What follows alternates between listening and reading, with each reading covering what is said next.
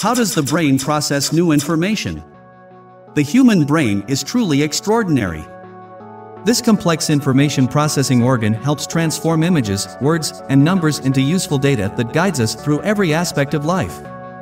Not to mention, it also helps govern most of the biological processes necessary for sustaining life like breathing, temperature regulation, and appetite. But perhaps one of the most incredible tasks the brain manages is learning and processing new information. Here are the basics of brain biology, how our brains process new information, and how play-based learning strategies can help the development of key cognitive and motor skills in children. Basic brain biology. Our brain is made up of thousands of neurons, brain cells, and contains many different structures. But the cerebral cortex envelopes all of them. This cortex is the outermost layer of the brain and is responsible for complicated cognitive functions like thinking, reasoning, memory, personality traits, and language. The deeper parts of the brain take care of the more primitive aspects of our lives such as fears, impulses, subconscious, and emotions. Our brains also have another layer, known as the subcortex, that forms a direct connection to the cortex and plays a vital role in processing and transmitting data. Human memory and its types. After briefly going over the brain's biology, it's time to talk about one of its most important functions, memory. After all, what's the point of processing new information if you can't store it?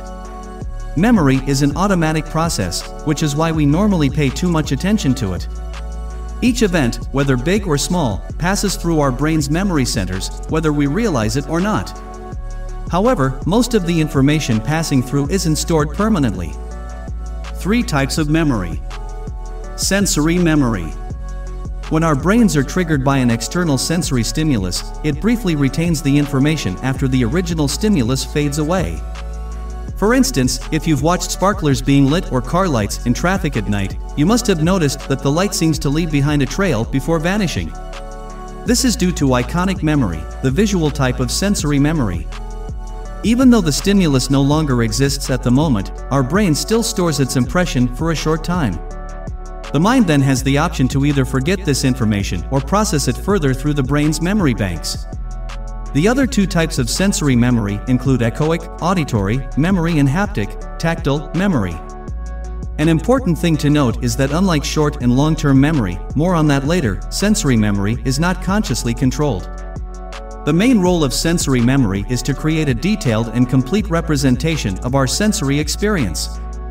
In learning, sensory memory can be triggered by using elements that stimulate the senses such as background music or visual images in presentations.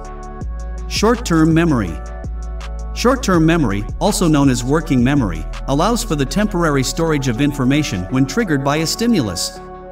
According to experts, this type of memory can retain only about 7 items at a time. On top of that, it also has a short time limit of about 10 to 60 seconds. Long-term memory. After going through short-term memory channels, relevant information advances to long-term stores. At this point, our brains are far less likely to forget important information. But even this type of memory can decline over time if important details aren't recalled. Go through these 7 tips to boost your memory. How your brain processes new information. Although there are various theories regarding how information is processed in the brain, most experts agree that the process involves 3 important stages. Input. In the first stage, the mind is triggered by a stimulus, in response to which it evaluates and analyzes the captured information. It is in this stage that the brain decides whether the information is worth remembering or not. Storage. In the storage stage, the brain organizes, encodes, and stores the information for future use. However, the brain may forget the information stored over time if it's not reinforced. Output. During this last stage, the brain determines the best way to use this information and how it should respond to the stimulus. For instance, after reading a set of instructions, your brain allows you to use the newly gained information to complete a task. The importance of early play-based learning. After learning about the brain in general and how it processes information, it's important to talk a bit about how you can promote healthy brain development in your children early on. There are different ways in which people learn, and one of them is play-based learning. Numerous studies suggest that early play-based learning contributes to the cognitive, emotional, social, and physical well-being of children. It's no secret that kids learn best through play. Real-life or imaginary play challenges a child's thinking.